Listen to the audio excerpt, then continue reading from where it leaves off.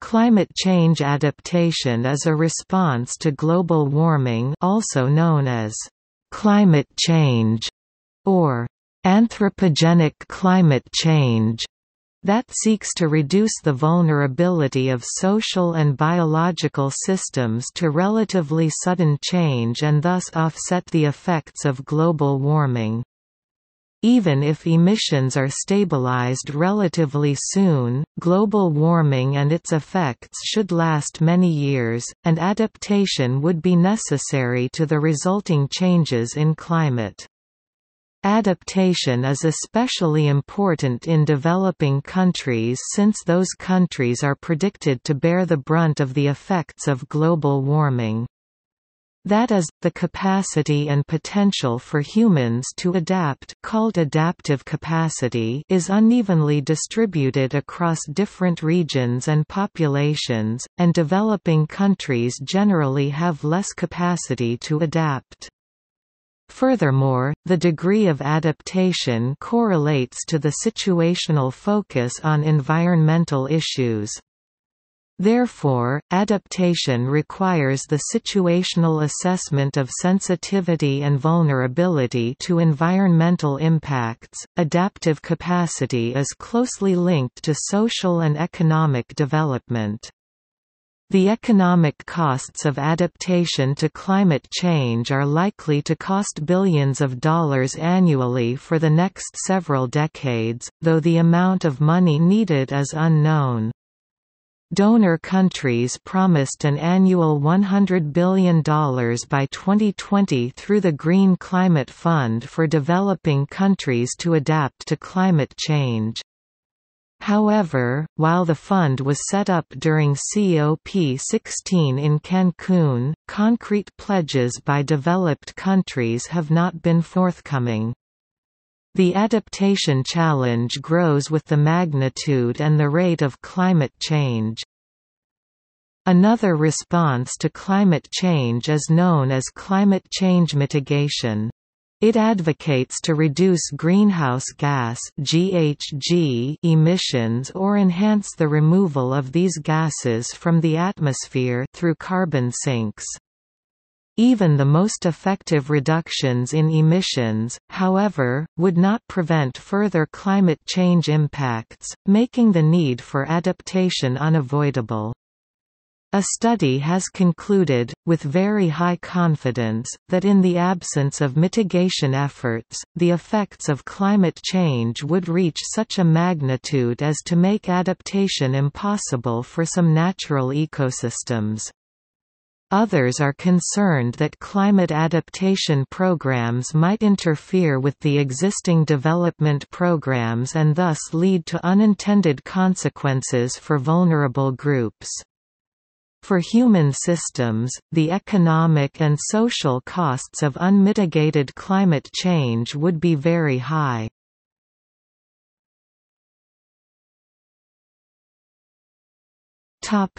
Effects of global warming. The projected effects for the environment and for civilization are numerous and varied.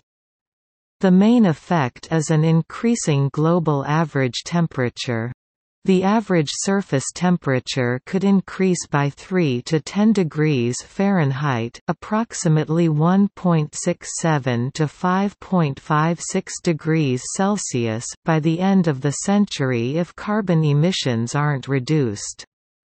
This causes a variety of secondary effects, namely, changes in patterns of precipitation, rising sea levels, altered patterns of agriculture, increased extreme weather events, the expansion of the range of tropical diseases, and the opening of new marine trade routes.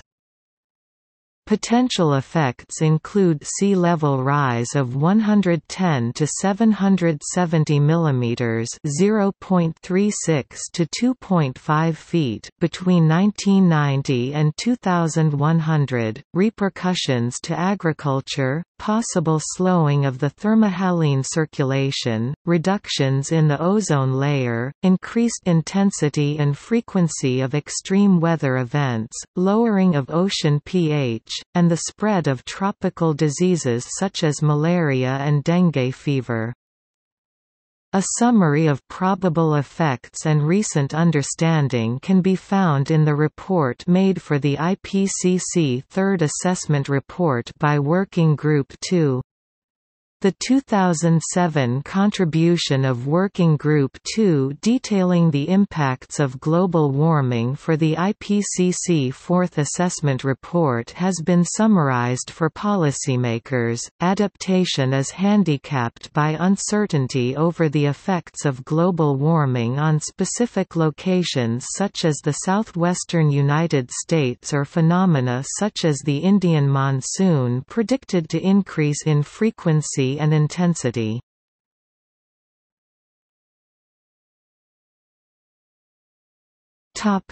Complementary to mitigation. IPCC Working Group 2.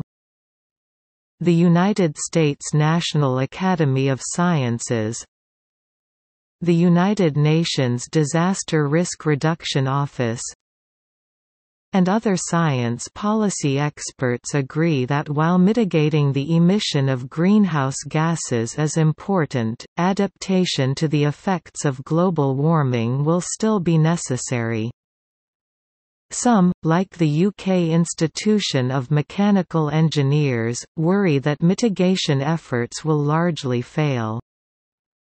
The IPCC group points out that the world's ability to mitigate global warming is an economic and political challenge. Given that greenhouse gas levels are already elevated, the lag of decades between emissions and some impacts, and the significant economic and political challenges of success, the IPCC group points out that it is uncertain how much climate change will be mitigated. Developing countries are the least able to adapt to climate change. Doing so depends on such factors as wealth, technology, education, infrastructure, access to resources, management capabilities, acceptance of the existence of climate change and the consequent need for action, and socio-political will. After assessing the literature on sustainability and climate change, scientists concluded with high confidence that up to the year 2050, an effort to cap GHG emissions at 550 ppm would benefit developing countries significantly. This was judged to be especially the case when combined with enhanced adaptation. By 2100, however, it was still judged likely that there would be significant climate change impacts. This was judged to be the case even with aggressive mitigation and significantly enhanced adaptive capacity. The IPCC group also pointed out that climate change adaptation measures can reinforce and be reinforced by efforts to promote sustainable development and reduce poverty.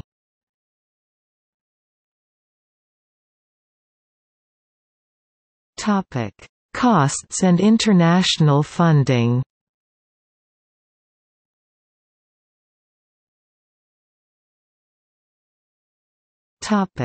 Cost of adaptation versus mitigation. Adaptation and mitigation can be viewed as two competing policy responses, with trade-offs between the two. The other trade-off is with climate change impacts. In practice, however, the actual trade-offs are debatable. This is because the people who bear emission reduction costs or benefits are often different from those who pay or benefit from adaptation measures. Economists, using cost-benefit analysis, have attempted to calculate an optimal balance of the costs and benefits between climate change impacts, adaptation, and mitigation. There are difficulties in doing this calculation, for example, future climate change damages are uncertain, as are the future costs of adaptation. Also, deciding what «optimal» is depends on value judgments made by the economist doing the study. Azar, 1998. For example, how to value impacts occurring in different regions and different times, and non-market impacts, e.g., damages to ecosystems.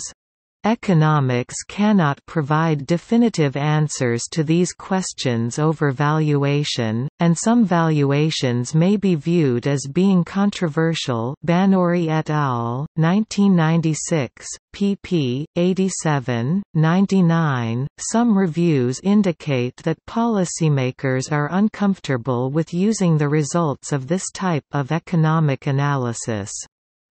This is due to the uncertainties surrounding cost estimates for climate change damages, adaptation, and mitigation. Another type of analysis is based on a risk-based approach to the problem. It has been argued that adaptation could play an important role in climate policy, but not in an explicit trade-off against mitigation.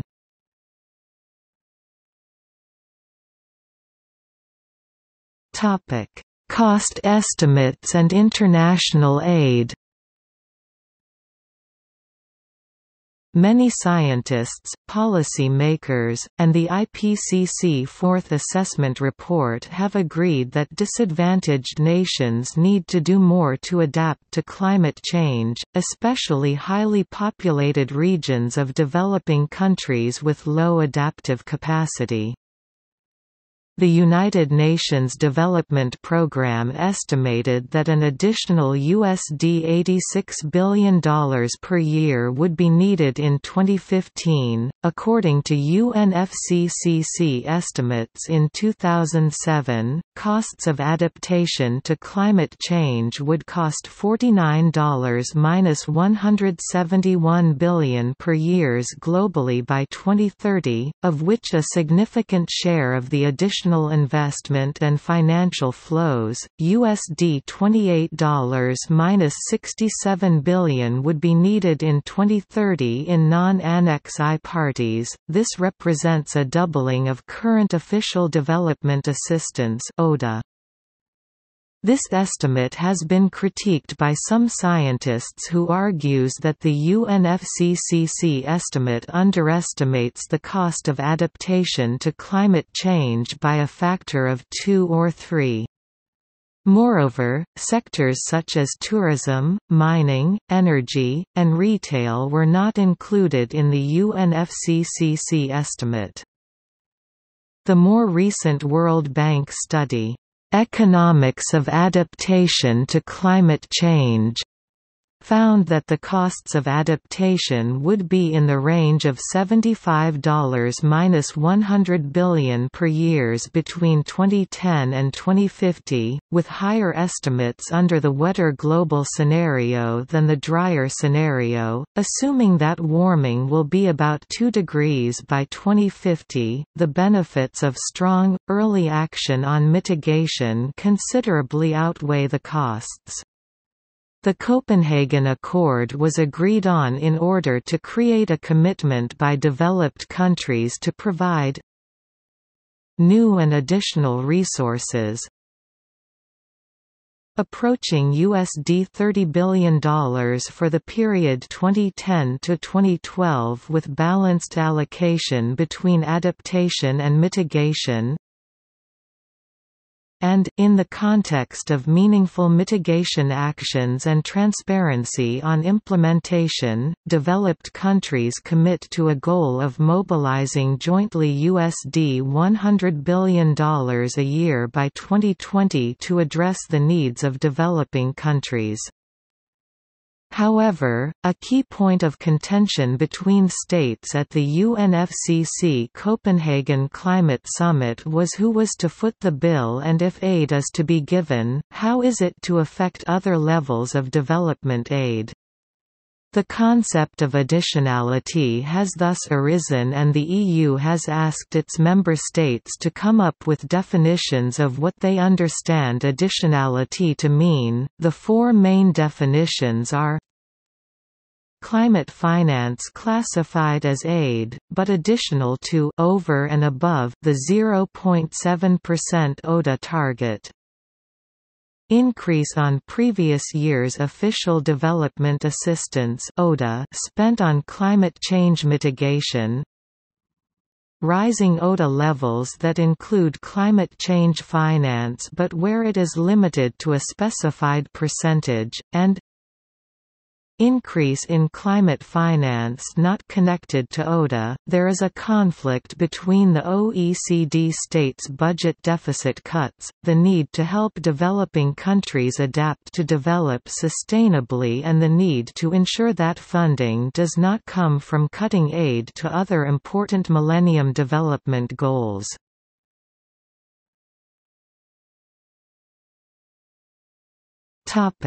International aid mechanisms.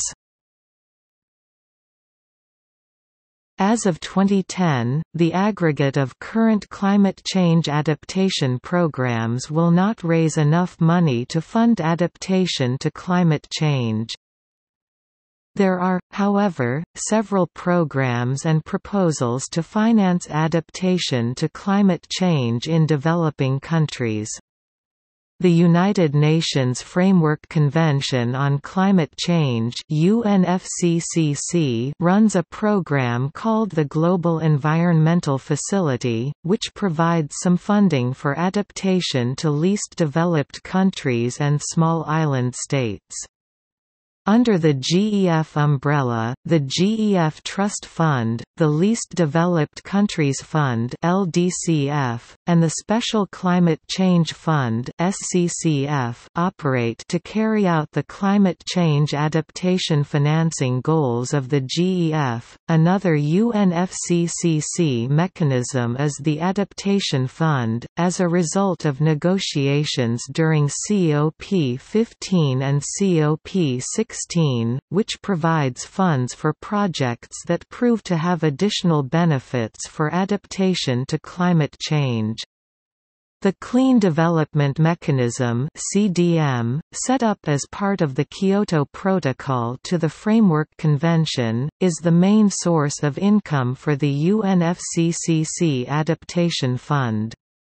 This fund was established in 2007. The CDM is subject to a 2% levy, which could raise between $300 million and $600 million over the 2008–12 period. The actual amount raised will depend on the carbon price. As of August 2010, the Adaptation Fund has not yet disbursed any funding. A call for proposals was issued in April 2010. UNFCCC funding for least developed countries includes development of a national adaptation program of action, which prioritizes requests to fund specific adaptation projects. There are several other climate change adaptation finance proposals, most of which employ official development assistance or ODA. These proposals range from a World Bank program, to proposals involving auctioning of carbon allowances, to a global carbon or transportation tax, to compensation-based funding. Other proposals suggest using market-based mechanisms, rather than ODA, such as the Higher Ground Foundation's Vulnerability Reduction Credit (VRC) or a program similar to the Clean Development Mechanism, to raise private money for climate change adaptation. The Copenhagen Accord, the most recent global climate change agreement, commits developed countries to goal of sending $100 billion per year to developing countries in assistance for climate change mitigation and adaptation through 2020.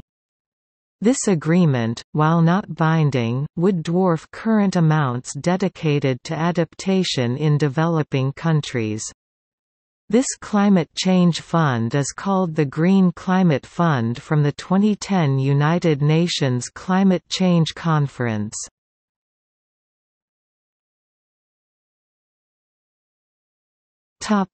Integration with development aid. Many developing countries prioritize economic development over addressing the issue of climate change, as they are more concerned about pre-existing problems such as poverty, malnutrition, food insecurity, availability of drinking water, indebtedness, illiteracy, unemployment, local resource conflicts, and lower technological development. On the other hand, climate change threatens to exacerbate or stall progress on fixing some of these pre-existing problems. Advocates have thus proposed integrating climate change adaptation into poverty reduction programs.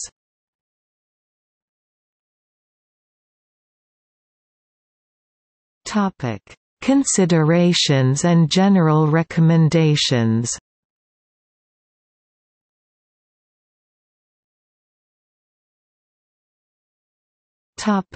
Principles for effective policy. Adaptive policy can occur at the global, national, or local scale, with outcomes dependent on the political will in that area. Sharaga and Gramsci identify 9 fundamental principles to be considered when designing adaptation policy. The effects of climate change vary by region. The effects of climate change may vary across demographic groups. Climate change poses both risks and opportunities. The effects of climate change must be considered in the context of multiple stressors and factors, which may be as important to the design of adaptive responses as the sensitivity of the change. Adaptation comes at a cost. Adaptive responses vary in effectiveness, as demonstrated by current efforts to cope with climate variability. The systemic nature of climate impacts complicates the development of adaptation policy. Maladaptation can result in negative effects that are as serious as the climate-induced effects that are being avoided. Many opportunities for adaptation make sense whether or not the effects of climate change are realized. Sharaga and Gramsci make it clear that climate change policy is impeded by the high level of variance surrounding climate change impacts as well as the diverse nature of the problems they face. Adaptation can mitigate the adverse impacts of climate change, but it will incur costs and will not prevent all damage. The IPCC points out that many adverse effects of climate change are not changes in the average conditions, but changes in the variation or the extremes of conditions. For example, the average sea level in a port might not be as important as the height of water during a storm surge, which causes flooding. The average rainfall in an area might not be as important as how frequent and severe droughts and extreme precipitation events become. Additionally, effective adaptive policy can be difficult to implement because policymakers are rewarded more for enacting short-term change, rather than long-term planning. Since the impacts of climate change are generally not seen in the short term, this means that policymakers have less incentive to act upon those potential outcomes. Furthermore, these problems, both the causes and effects of climate change, are occurring on a global scale, which has caused the United Nations to lead global policy efforts such as the Kyoto Protocol and Paris Agreement, in addition to creating a body of research through the IPCC, in order to create a global framework for adapting to and combating climate change. However, the vast majority of climate change adaptation and mitigation policies are being implemented on a more local scale due to the fact that different regions must adapt differently to climate change and because national and global policies are often more challenging to enact.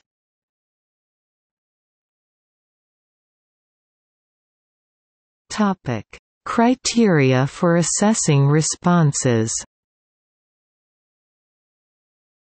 James Titus, project manager for sea level rise at the U.S. Environmental Protection Agency, identifies the following criteria that policy makers should use in assessing responses to global warming. Economic efficiency – will the initiative yield benefits substantially greater than if the resources were applied elsewhere?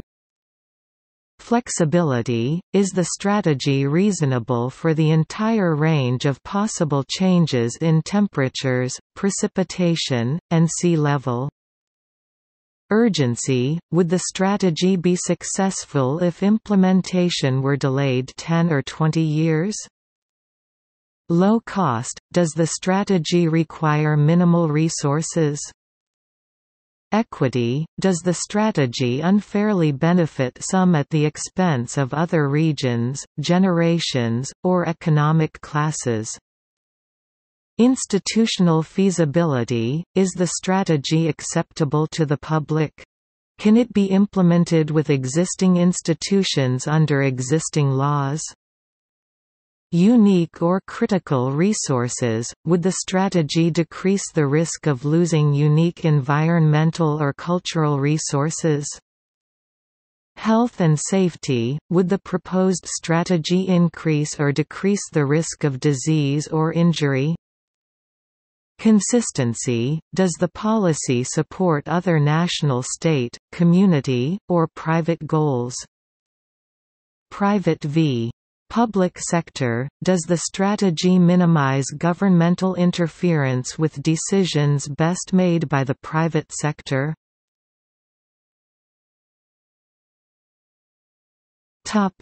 Differing timescales.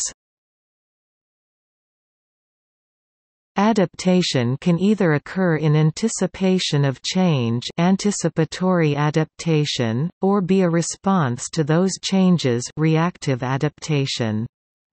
Most adaptation being implemented at present is responding to current climate trends and variability, for example increased use of artificial snow making in the European Alps.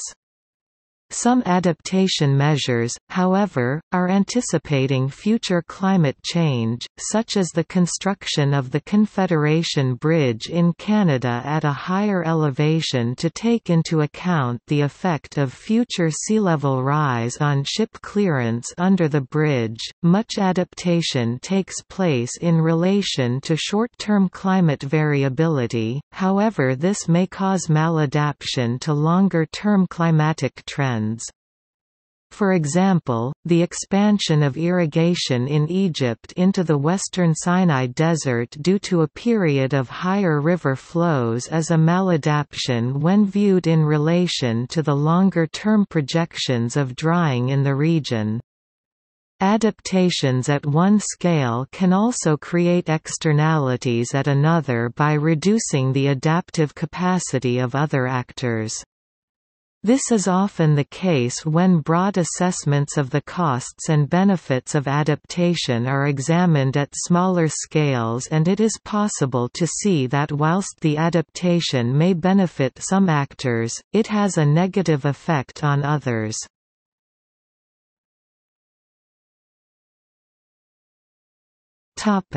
Traditional coping strategies.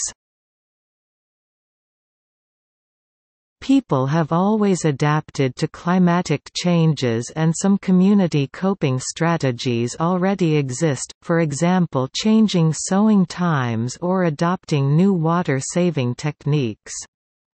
Traditional knowledge and coping strategies must be maintained and strengthened, otherwise adaptive capacity may be weakened as local knowledge of the environment is lost. Strengthening these local techniques and building upon them also makes it more likely that adaptation strategies will be adopted, as it creates more community ownership and involvement in the process. In many cases, however, this will not be enough to adapt to new conditions which are outside the range of those previously experienced, and new techniques will be needed. The incremental adaptations which were being implemented are now insufficient as the vulnerabilities and risks of climate change have increased. This causes a need for transformational adaptations which are much larger and costlier. Current development efforts are increasingly focusing on community-based climate change adaptation, seeking to enhance local knowledge, participation and ownership of adaptation strategies.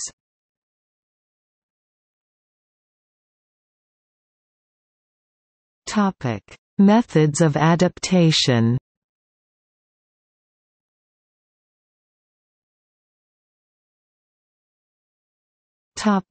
Local adaptation efforts. Cities, states, and provinces often have considerable responsibility in land use planning, public health, and disaster management. Some have begun to take steps to adapt to threats intensified by climate change, such as flooding, bushfires, heatwaves, and rising sea levels. Projects include installing protective and/or resilient technologies and materials in properties that are prone to flooding, changing to heat-tolerant tree varieties, Chicago, rainwater storage to deal with more frequent flooding rainfall, changing to water-permeable pavements, adding water buffering vegetation, adding underground storage tanks, subsidizing household rain barrels, Chicago, reducing paved areas to deal with rainwater and heat, Chicago, Seoul, adding green roofs to deal with rainwater and heat, Chicago, adding air conditioning in public schools, Chicago, requiring waterfront properties to have higher foundations, Chula Vista, California, raising pumps at wastewater treatment plants, New York City, surveying local vulnerabilities, raising public awareness, and making climate change-specific planning tools like future flood maps, Seattle, Chicago, Norfolk, many others. Incentivizing lighter-colored roofs to reduce the heat island effect, Chula Vista, California. Installing devices to prevent seawater from backflowing into storm drains, San Francisco. Installing better flood defenses, such as sea walls and increased pumping capacity, Miami Beach. Buying out homeowners in flood-prone areas, New Jersey. Raising street level to prevent flooding, Miami Beach. Dealing with more frequent drenching rains may require increasing the capacity of stormwater systems, and separating stormwater from blackwater, so that overflows in peak periods do not contaminate rivers. One example is the Smart Tunnel in Kuala Lumpur. According to English Nature, gardeners can help mitigate the effects of climate change by providing habitats for the most threatened species, and/or saving water by changing gardens to use plants which require less. New York City produced a comprehensive report for its Rebuilding and Resiliency Initiative after Hurricane Sandy. Its efforts include not only making buildings less prone flooding, but taking steps to reduce the future recurrence of specific problems encountered during and after the storm. Weeks-long fuel shortages even in unaffected areas due to legal and transportation problems, flooded health care facilities, insurance premium increases, damage to electricity and steam generation in addition to distribution networks, and flooding of subway and roadway tunnels.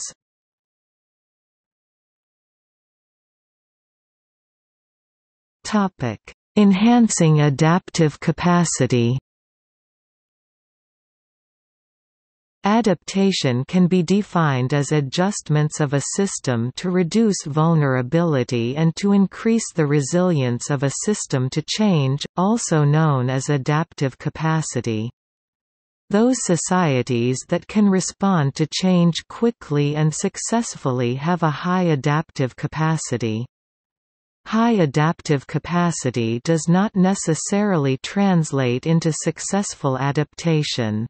For example, the adaptive capacity in Western Europe is high, and the risks of warmer winters increasing the range of livestock diseases was well documented, but many parts of Europe were still badly affected by outbreaks of the bluetongue virus in livestock in 2007.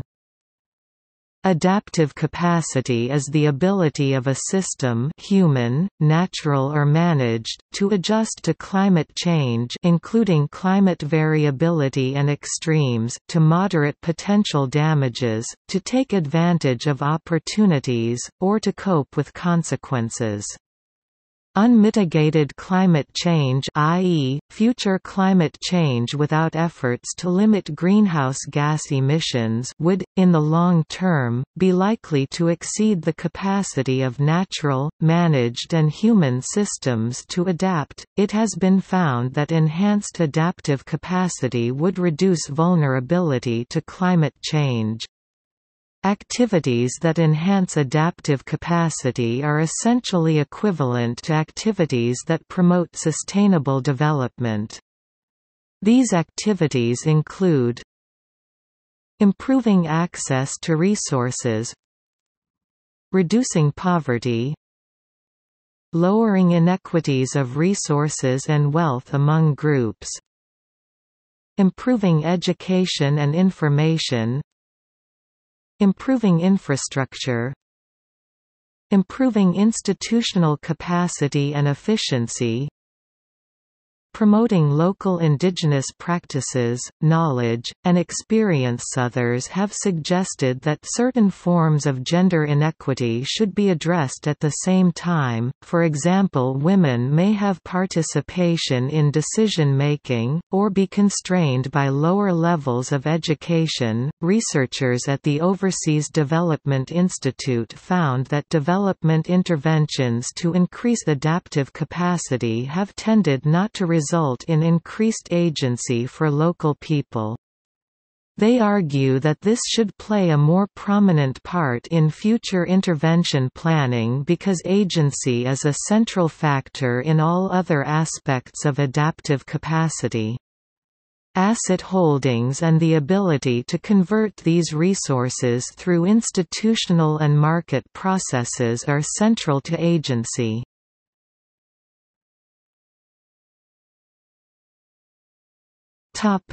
Agricultural production. A significant effect of global climate change is the altering of global rainfall patterns, with certain effects on agriculture. Rain-fed agriculture constitutes 80% of global agriculture. Many of the 852 million poor people in the world live in parts of Asia and Africa that depend on rainfall to cultivate food crops. Climate change will modify rainfall, evaporation, runoff, and soil moisture storage. Extended drought can cause the failure of small and marginal farms with resultant economic, political and social disruption, more so than this currently occurs. Agriculture of any kind is strongly influenced by the availability of water. Changes in total seasonal precipitation or in its pattern of variability are both important. The occurrence of moisture stress during flowering, pollination, and grain filling is harmful to most crops and particularly so to corn, soybeans, and wheat. Increased evaporation from the soil and accelerated transpiration in the plants themselves will cause moisture stress. Adaptive ideas include taking advantage of global transportation systems to delivering surplus food to where it is needed, though this does not help subsistence farmers unless aid is given. Developing crop varieties with greater drought tolerance. Rainwater storage. For example, according to the International Water Management Institute, using small planting basins to harvest water in Zimbabwe has been shown to boost maize yields, whether rainfall is abundant or scarce. And in Niger, they have led to 3- or 4-fold increases in millet yields. Falling back from crops to wild edible fruits, roots and leaves. Promoting the growth of forests can provide these backup food supplies, and also provide watershed conservation, carbon sequestration, and aesthetic value.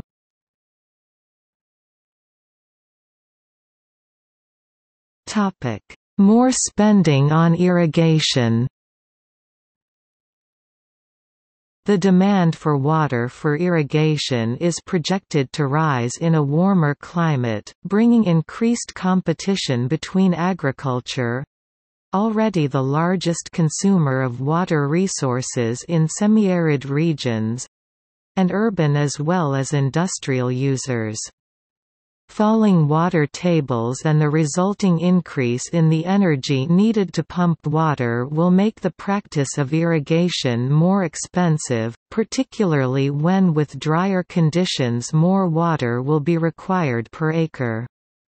Other strategies will be needed to make the most efficient use of water resources.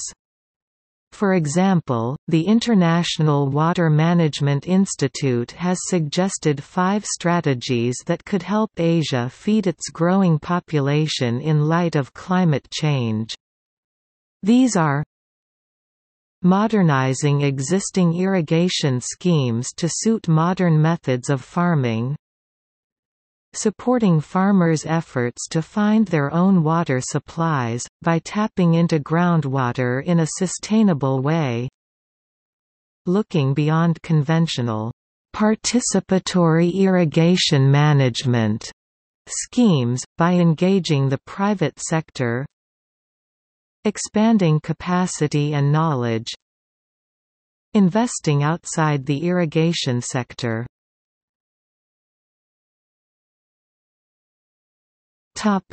Weather control.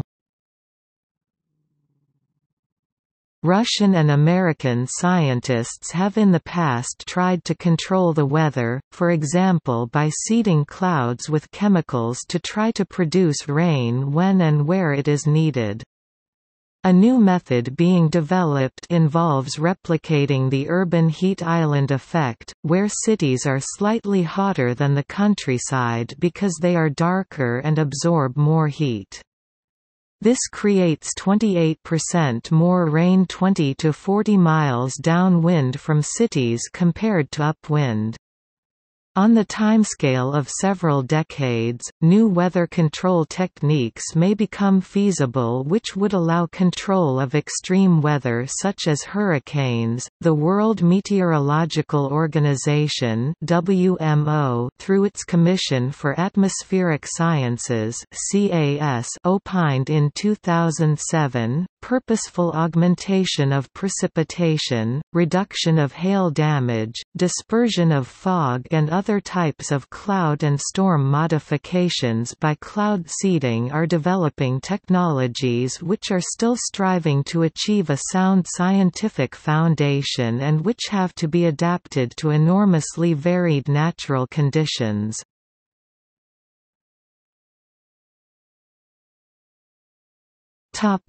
Damming glacial lakes.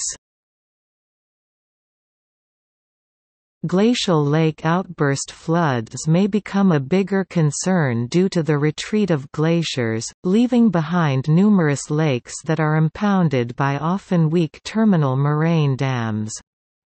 In the past, the sudden failure of these dams has resulted in localized property damage, injury and deaths. Glacial lakes in danger of bursting can have their moraines replaced with concrete dams, which may also provide hydroelectric power.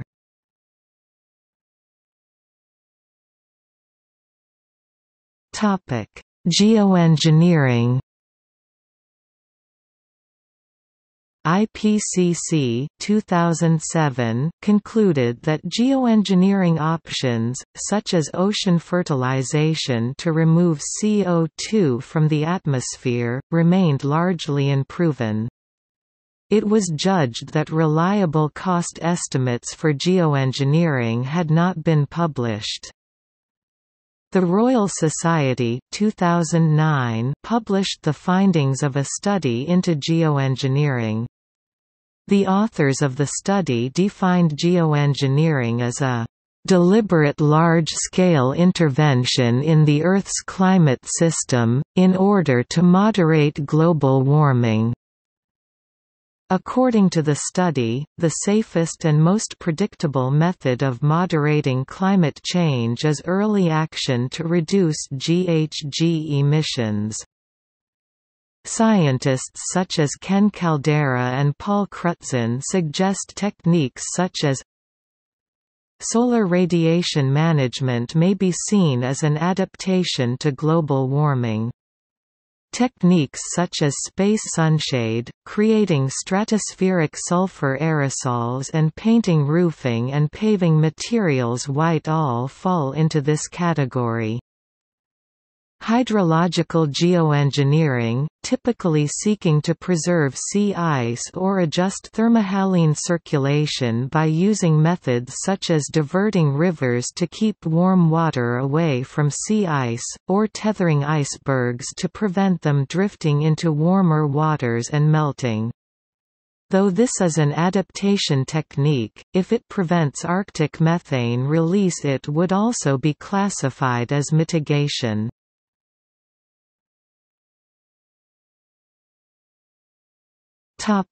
Migration.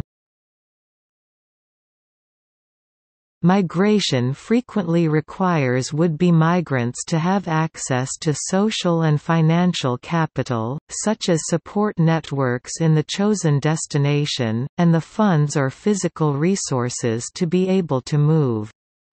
It is frequently the last adaptive response households will take when confronted with environmental factors that threaten their livelihoods, and mostly resorted to when other mechanisms to cope have proven unsuccessful. The rhetoric of migration being related to climate change is complex and disputed. However, it is widely accepted that the results of migration events are multi-causal, with the environment being just a factor amongst many. Outside of policy, human rights organizations, expert demographers and environmental climate scientists dominate this debate. Many discussions are based on projections and less with current migration data. While many migration events can be attributed to sudden environmental change, most migration events are a result of long-term environmental changes and do not cause sudden migration. Some scholars attribute these events to sudden environmental changes, like natural disasters. Some choose to label it climate change which reflects a more long-term onset of change, and the human impact element. It is helpful to provide an intersectional approach to this discussion and understand that focusing on climate change as the issue frames the debate in terms of projections, causing the research to be speculative. Migration as tool for climate change adaptation is projected to be a more pressing issue in the decade to come. It is often framed in terms of human rights issues and national security. Migration events are often seen as a failure of the governments or policy-making bodies that could not contain or effectively manage environmental changes. For example, extreme drought events in the Caribbean proliferate movement of peoples because of the lack of water. This is often seen as a failure on the local governments to provide structural and independent resources. These adaptation failures that have been the topic of concern for many scholars researching this area. The UN High Commissioner for Refugees has been viewed as one of the highest authorities to help those displaced.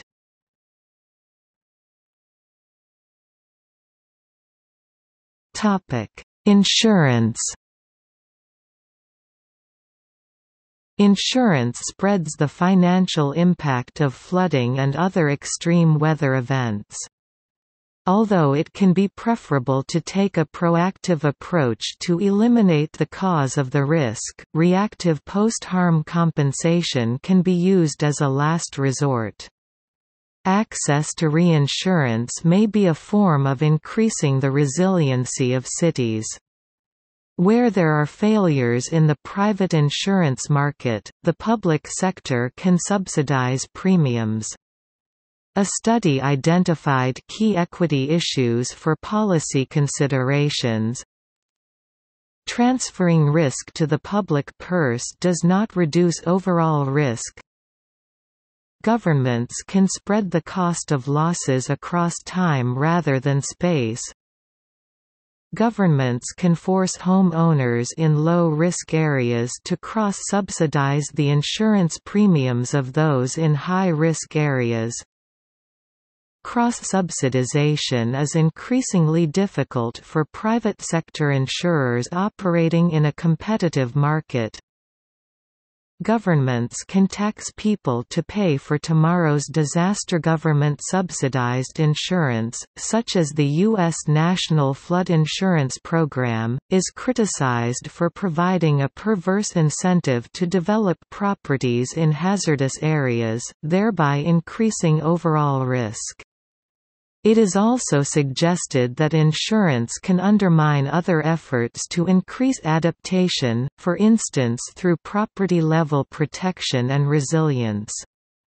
This behavioral effect may be countered with appropriate land use policies that limit new construction where current or future climate risks are perceived and/or encourage the adoption of resilient building codes to mitigate potential damages.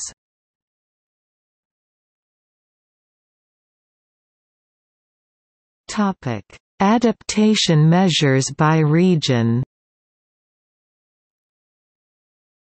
The Netherlands, along with the Philippines and Japan and United Nations Environment, launched the Global Center of Excellence on Climate Adaptation in 2017. Numerous countries, including Australia, have held inquiries into and have planned or started adaptation measures.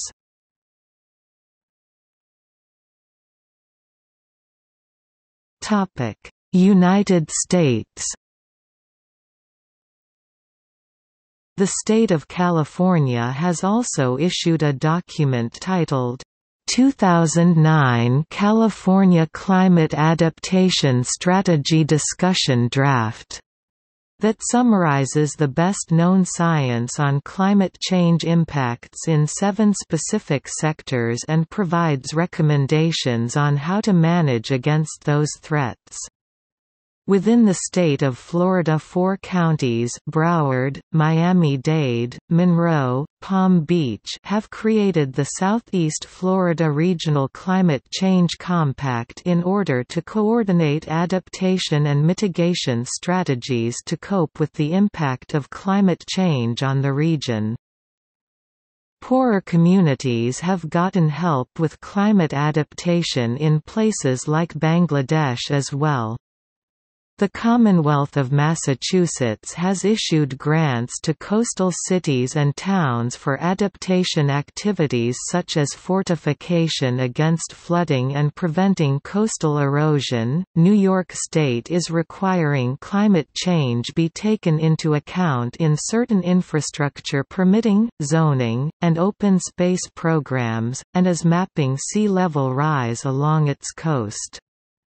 After Hurricane Sandy, New York and New Jersey accelerated voluntary government buy-back of homes in flood-prone areas.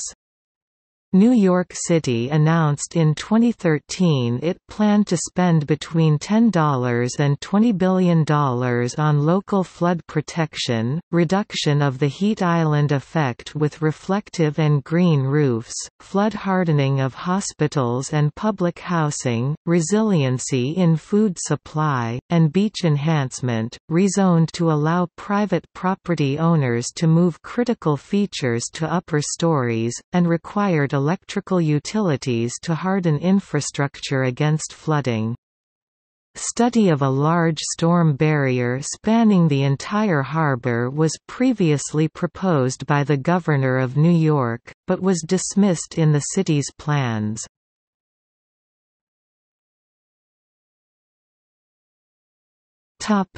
Germany.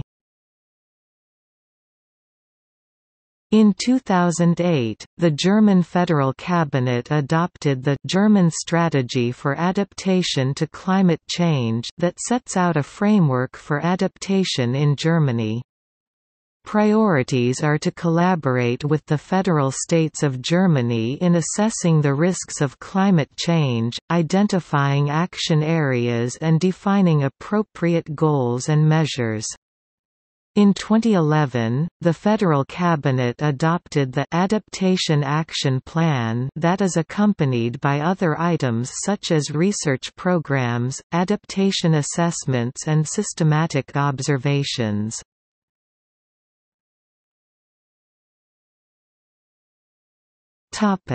Bangladesh. In 2018, the New York Wild Film Festival gave the Best Short Film award to a 12-minute documentary, titled Adaptation Bangladesh, Sea Level Rise. The film explores the way in which Bangladeshi farmers are preventing their farms from flooding by building floating gardens made of water hyacinth and bamboo.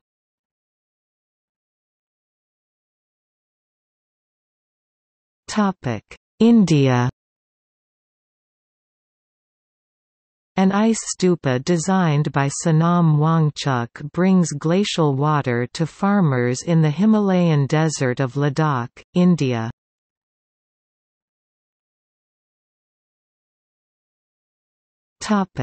Mesoamerica.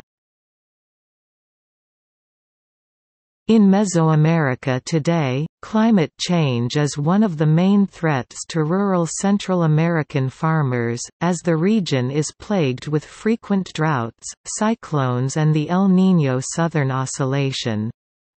Although there is a wide variety of adaptation strategies, these can vary dramatically from country to country. Many of the adjustments that have been made are primarily agricultural or related to water supply. Some of these adaptive strategies include restoration of degraded lands, rearrangement of land uses across territories, livelihood diversification, changes to sowing dates or water harvest, and even migration. The lack of available resources in Mesoamerica continues to pose as a barrier to more substantial adaptations, so the changes made today are much more incremental.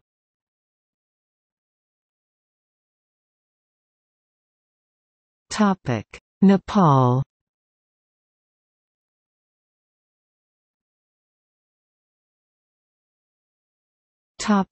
Opposition to adaptation. According to Al Gore, writing in 1992 in Earth in the Balance, adaptation represented a kind of laziness, an arrogant faith in our ability to react in time to save our skins. Climate commentator David Roberts has written that both mitigation and adaptation are necessary at this point. But for every day mitigation is delayed, the need for adaptation grows. Which is problematic because adaptation is more expensive and requires bigger government than mitigation.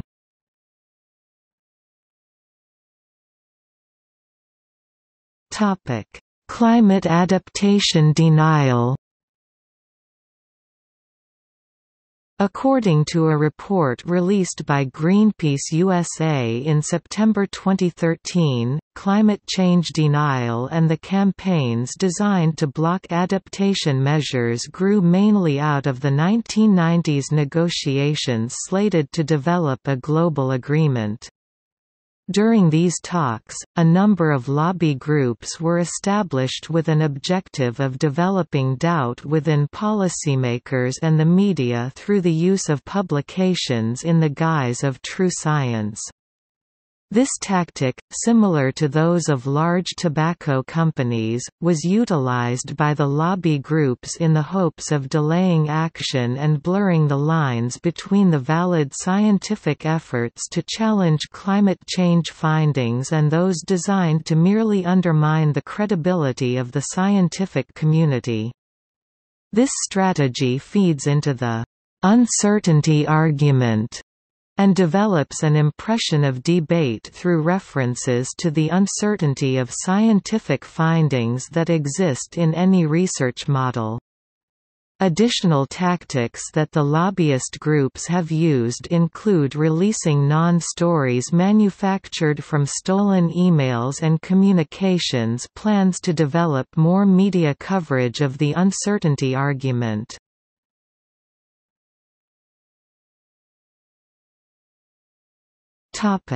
Conflict-sensitive adaptation. A book by the Berliner Wissenschaftsverlag on conflict-sensitive adaptation sheds light on unintended damaging effects of climate adaptation measures.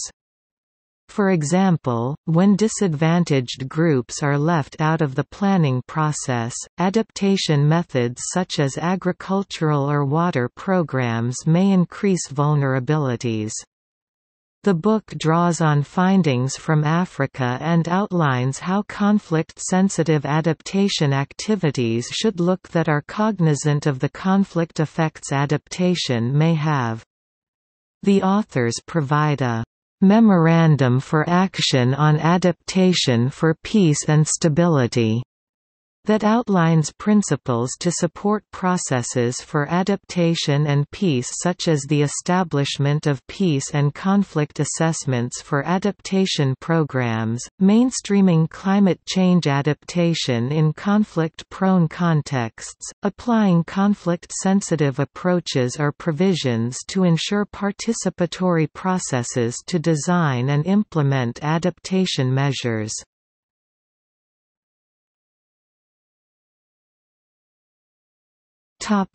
See also: Climate bond, Climate change denial, Climate vulnerability monitor, Effects of climate change on humans, ICLEI local governments for sustainability, ICLEI Local Governments for Sustainability USA, Large Cities Climate Leadership Group, Climate Resilience.